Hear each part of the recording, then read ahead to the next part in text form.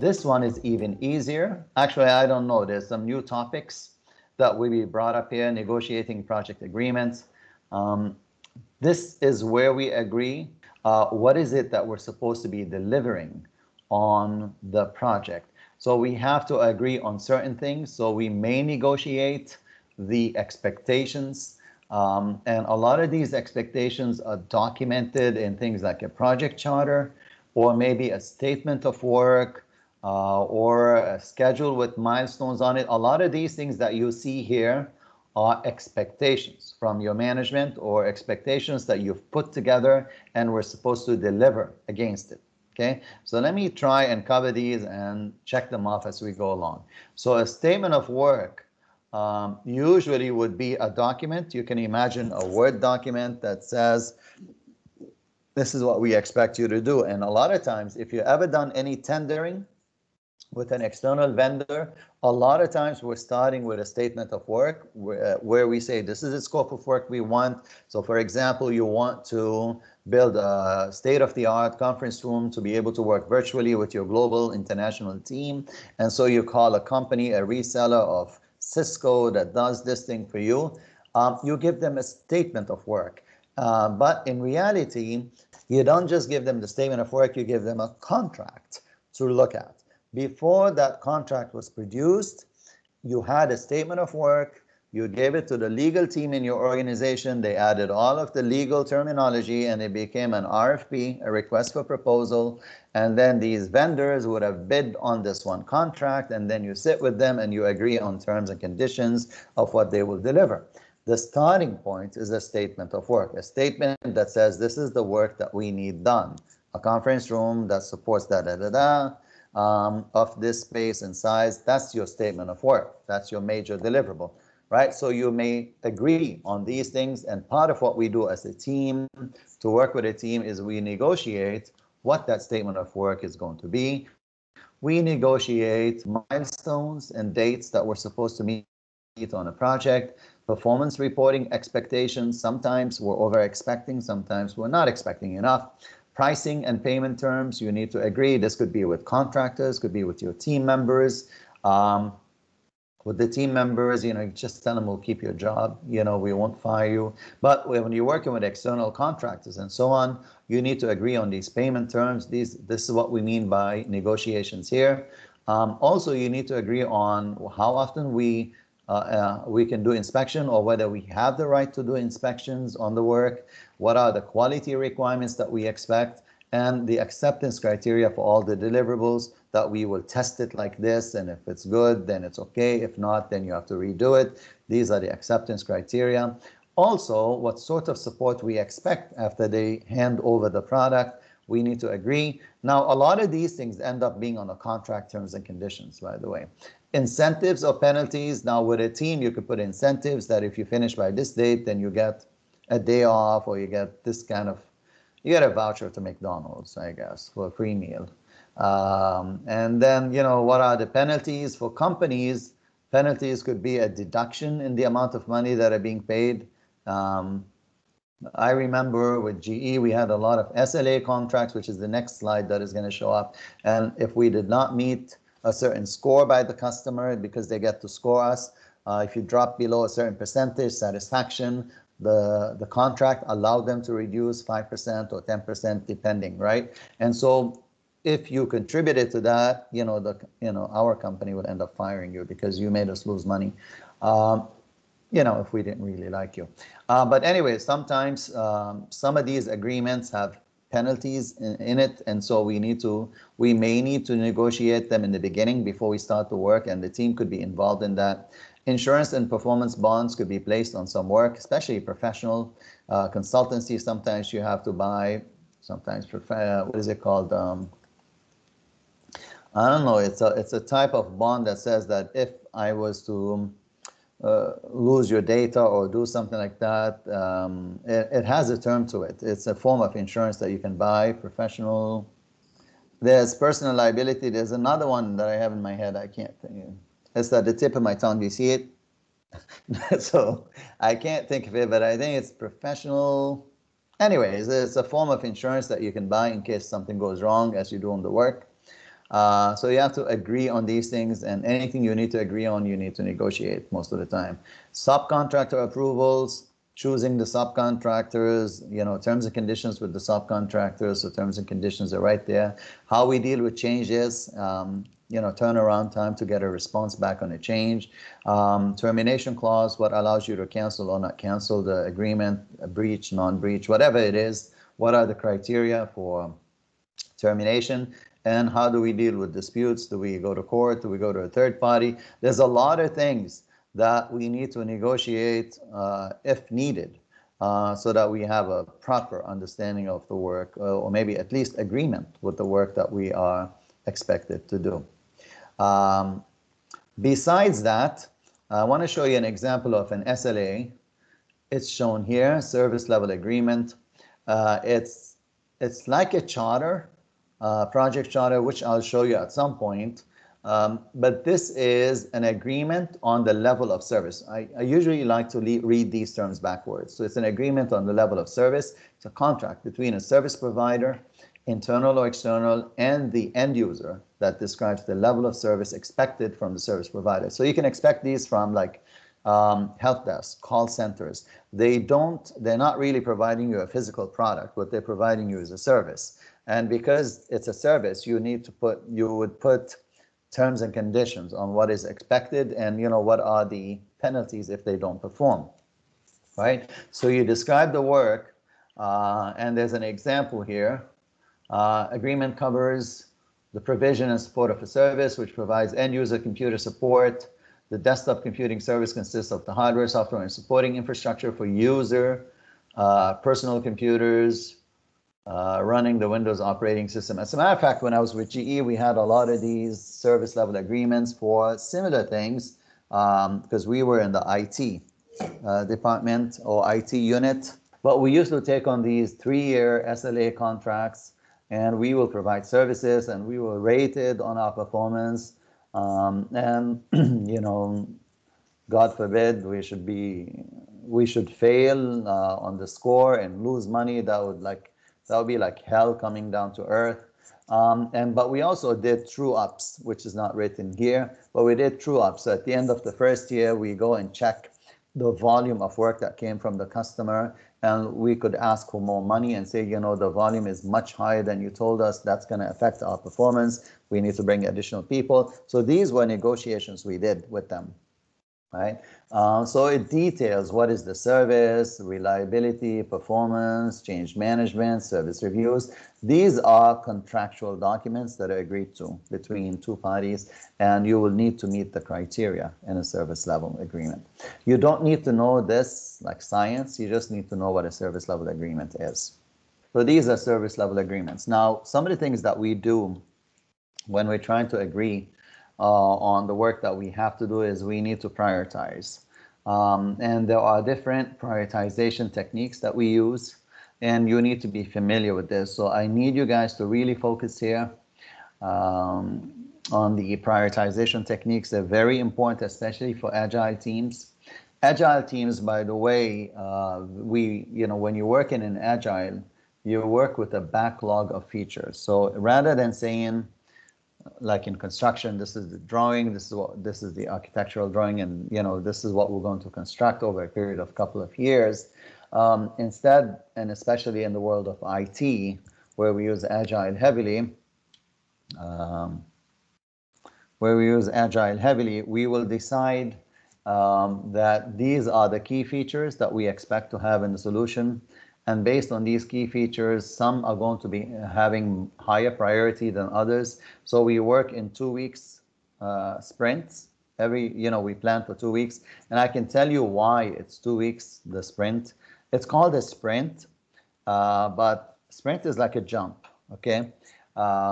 So they do 2-week sprints like this. And 2 weeks usually represents 10 business days.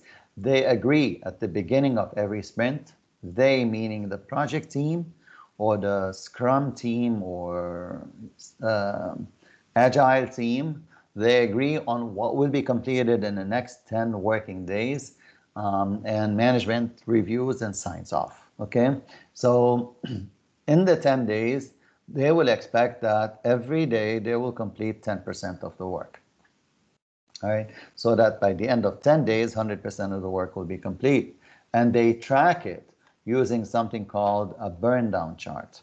A burn down chart, usually if this is your 2 weeks, like right there, if this represents 2 weeks over here, then the chart will be, this is all the time. And if over here you put the number of tasks that you have, let's say you have 200 tasks or 200 things to complete within 2 weeks, then you can expect that in the very first day, all the tasks exist.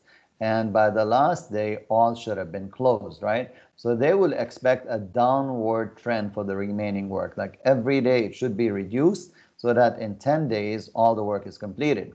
This is what they do when they work with sprints. In 10 days, they want all the work to complete. So every day you should be completing 10% of the work. And so they come up with these 2-week sprints. And because we have a lot of features and requirements and specifications that your customer may have wanted or your stakeholders, we prioritize them. We think about what should go into the first sprint.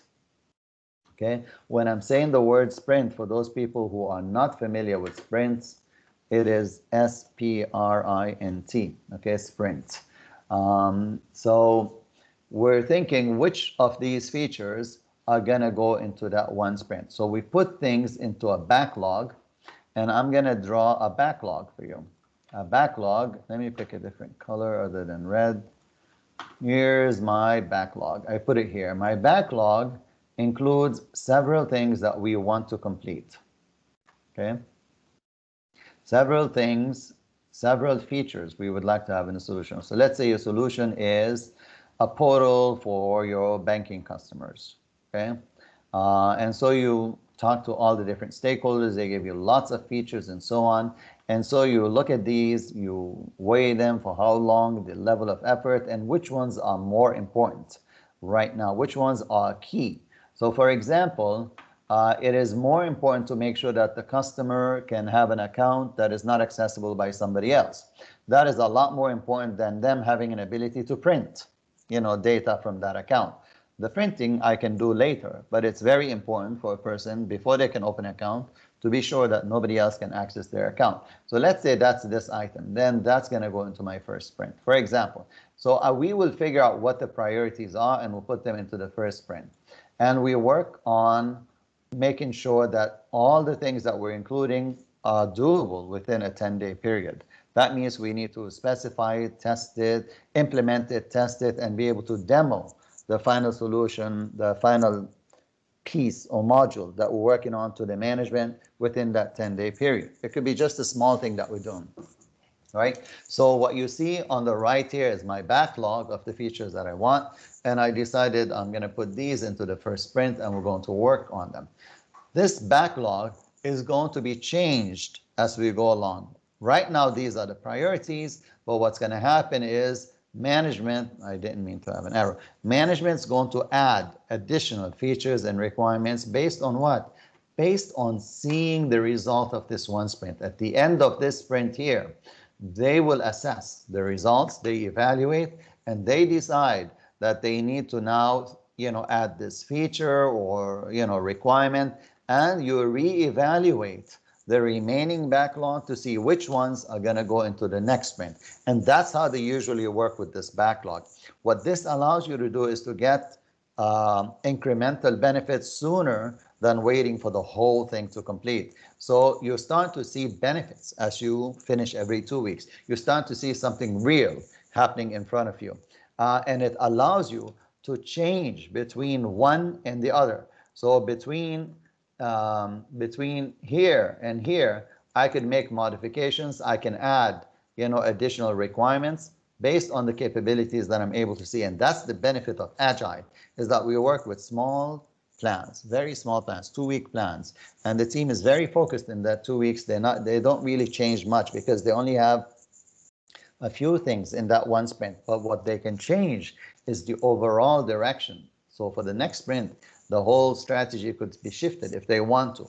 And that's what Agile does, allows you to make changes as you go along. So much better than Waterfall, which is the traditional project management, especially when you have many unknowns, There are many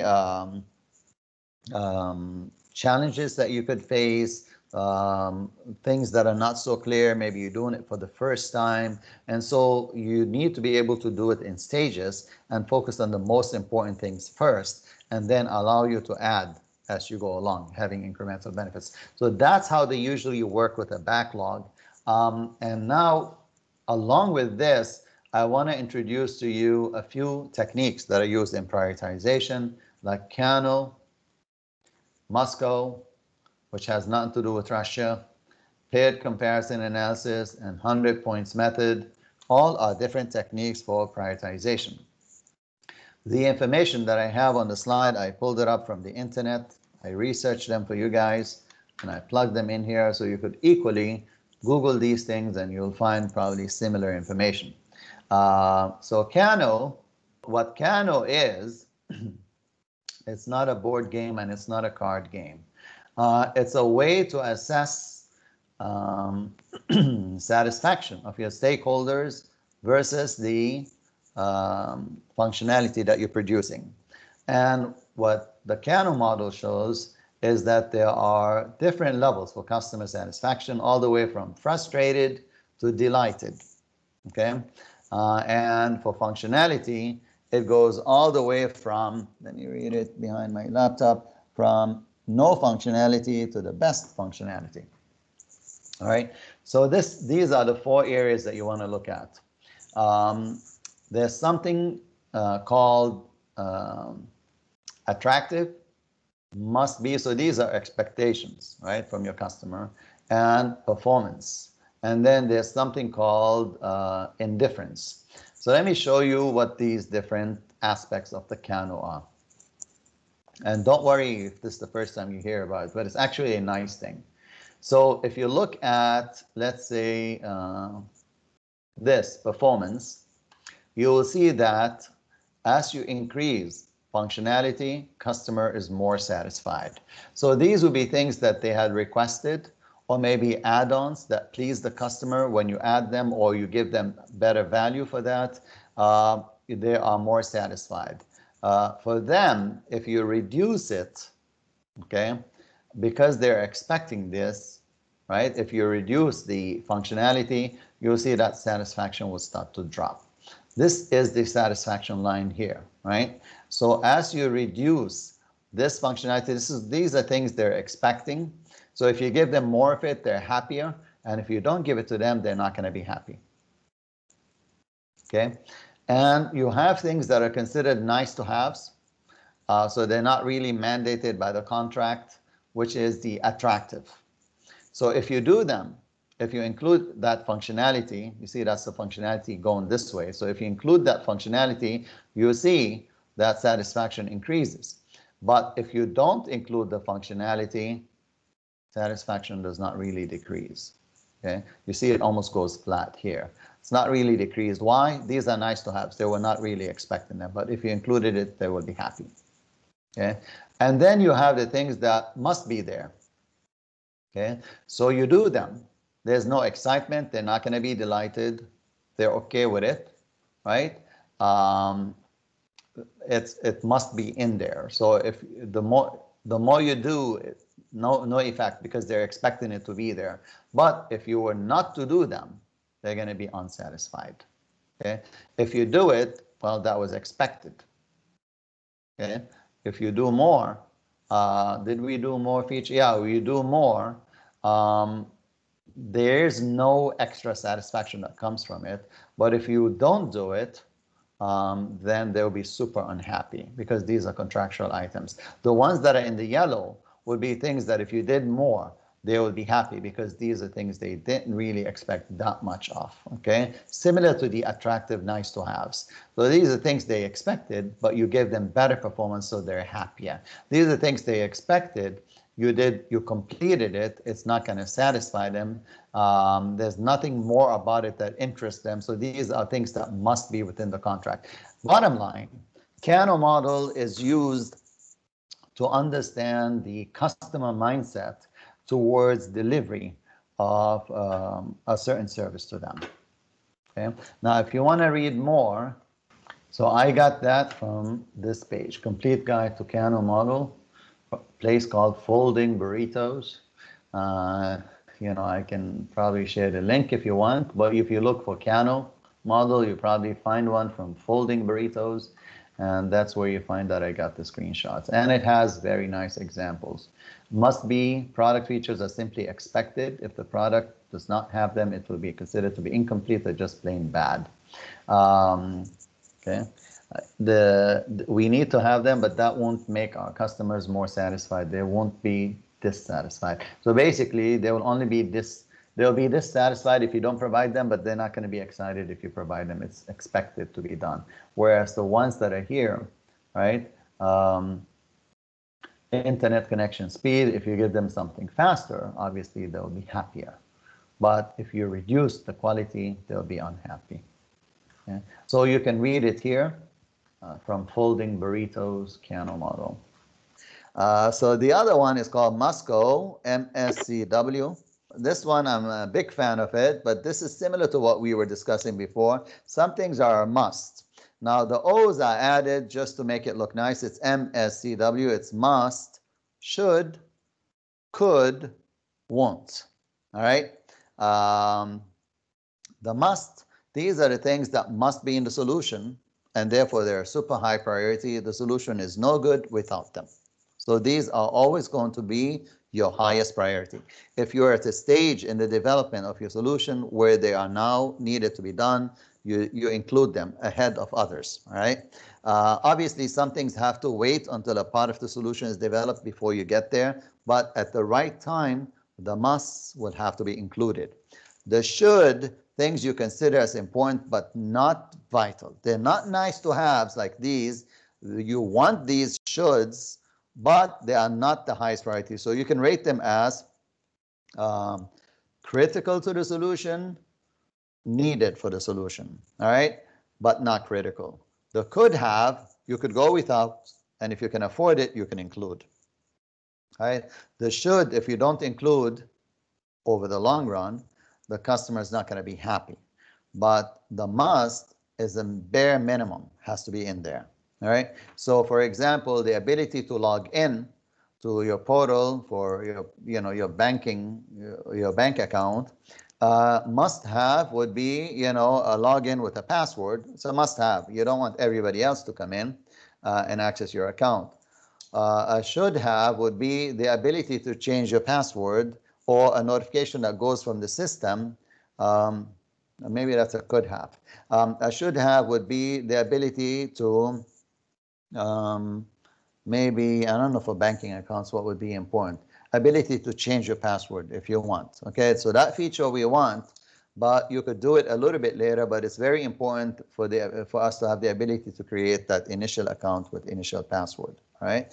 Later on, I want you to include the ability for the customer to be able to change the password. That needs to be there, but it's not vital in the beginning. It can be done later.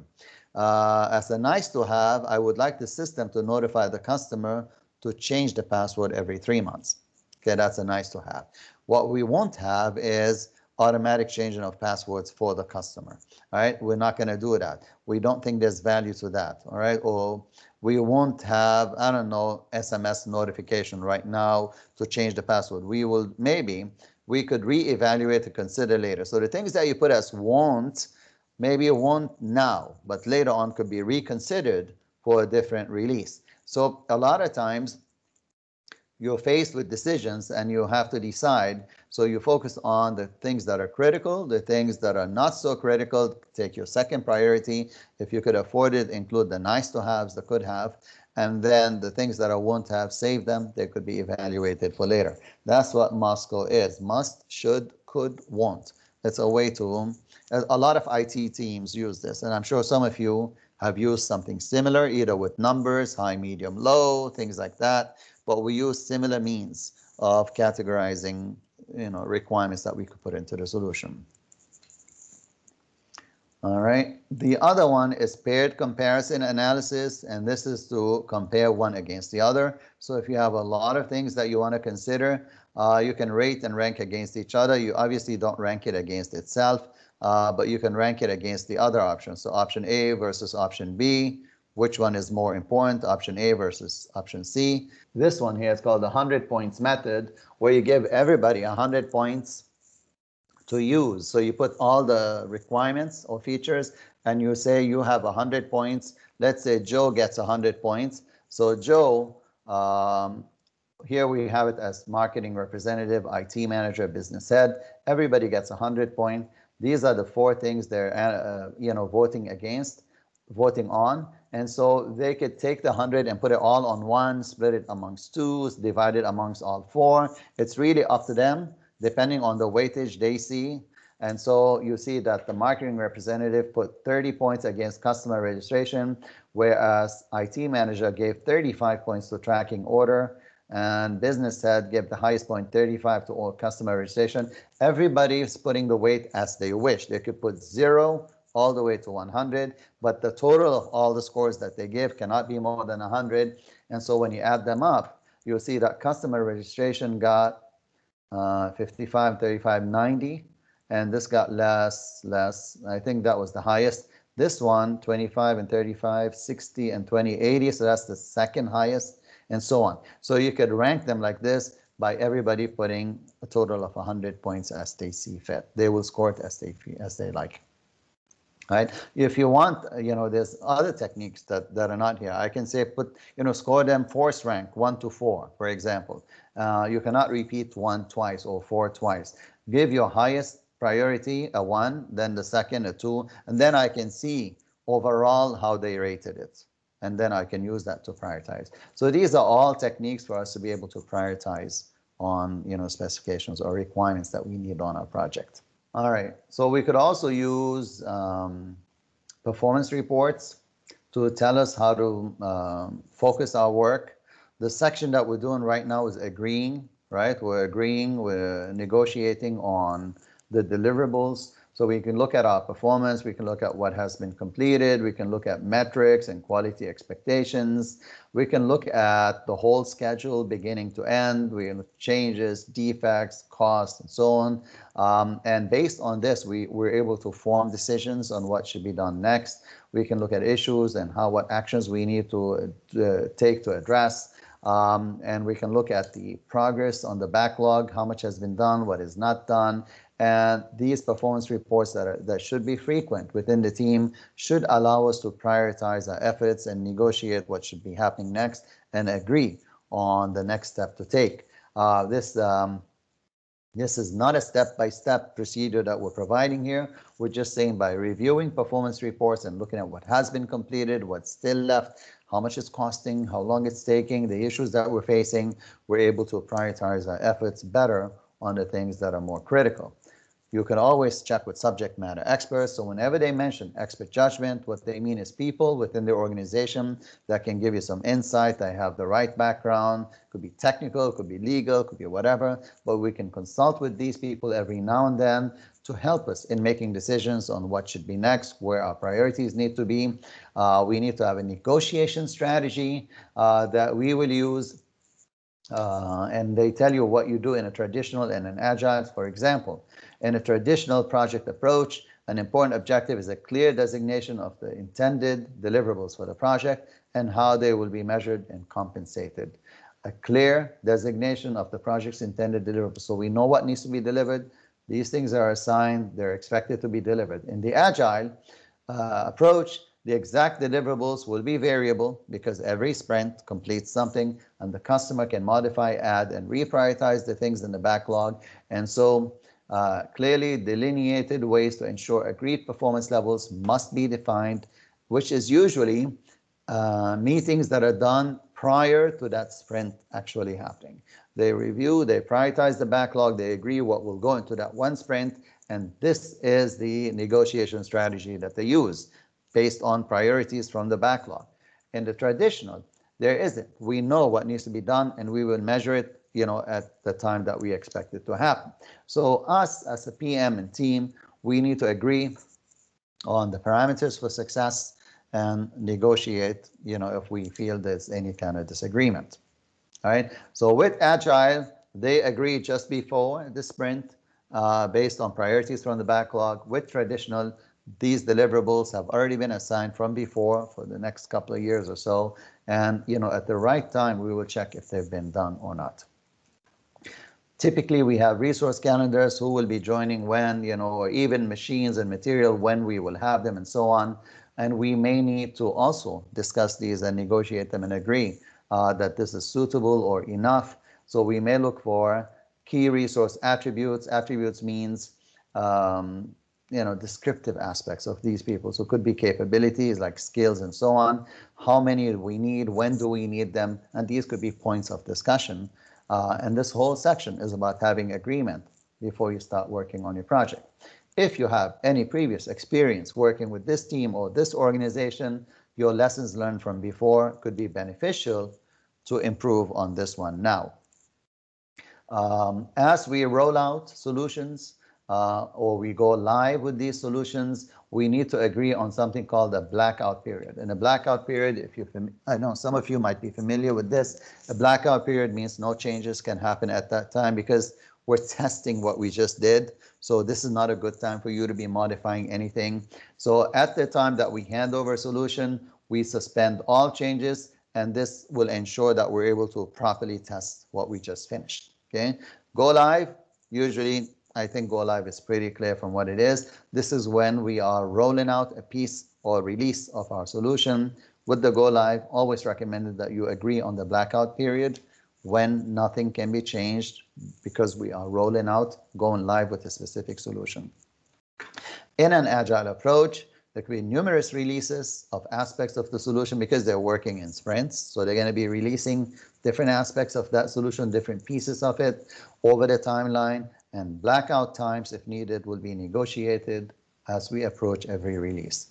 Okay, when we're about to release, for example, the new printing capability from your banking account, we need to agree that no other team within the organization or within the project team is actually making changes at that time, because we need to make sure this rollout is happening with everything else on hold so we can properly see the outcome of it, right? If we roll it out and somebody is still making changes, then we don't know if that's what affected the release that we just had. So go live is for releases. Along with that, we need to discuss how much of a blackout period we need where they cannot make any changes. Okay. The objectives for project agreement is to have clarity, and this is what this section was about, on how the different parties are going to report and verify that we are meeting the expectations. We need to know what it is that we're supposed to be delivering. So we need to have deliverables, and we have to have acceptance criteria for them. In a traditional project, this is usually done early on. We know all the deliverables, when they're supposed to happen. We know what would, look like a good, acceptable solution. So for example, if you want to test out the logon, there is an expectation that we do user acceptance testing. This is the acceptance criteria, that if the UAT or user acceptance testing is successful and somebody is able to log in or maybe able to register, then this is a confirmation that this deliverable has been satisfied. In an agile approach, the actual deliverables will vary as the backlog is added to, reprioritized, and so on. Each story needs to have clearly defined acceptance criteria as per the customer, and they could also have a definition of done for the project, release, iterations, and user stories. So an agile is a lot more broken down than a traditional. Traditional, most of the time, it's a testing or inspection of different modules that you do them. They are pre-planned in advance. We know what we're expecting. If it's construction, digging the ground, which is called excavation, they can inspect after you finish with the excavation, and they can test to see that the excavation was done correctly or not. In Agile, everything changes. At the end of every sprint, there could be additional requirements being added, reprioritized, and what was important now may be less important later, depending. But they would usually have a definition for what is considered good progress, I guess. but that's usually tied to certain time frames or iterations or releases and so on, or maybe by quantity of these requirements, which sometimes we refer to them as user stories. In Agile, most requirements are collected as user stories. We write them as, this is a feature that a user wants because they need it for some work that they do. So they will measure your performance that way. And so here we need to agree on the objectives that are expected out of this one project. And that's what this is saying.